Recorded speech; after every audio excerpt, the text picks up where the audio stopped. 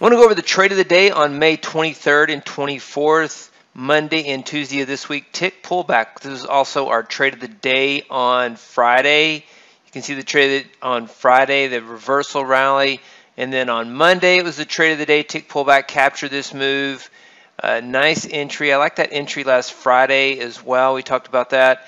And then yesterday, today, it is back in. We are waiting for FOMC. We'll see if this trade is profitable. Fairly choppy market so far today, but wanted to share with you the trades of the day on May 23rd and May 24th, and that is the tick pullback trading system, which is the same as the trade of the day, trading system of the day for Friday, May the 20th. Hey, David Bean here. Welcome to Capstone Trading Systems YouTube page.